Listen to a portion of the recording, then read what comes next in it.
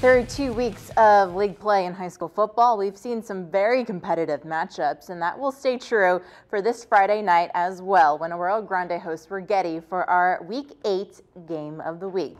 Now let's talk about the Road Warriors from Righetti. The Warriors have played some outstanding football so far this season, sporting a 7-1 overall record and 2-0 in league play after a 42-14 thrashing of Atascadero last week. And it's no surprise how the Warriors have attacked their opponents up to this point. The power rushing game has guided the Warriors to over 43 points per game. A win could put Righetti in the driver's seat for a Mountain League title, but they know Arroyo Grande is going to give them all that they've got on Friday night.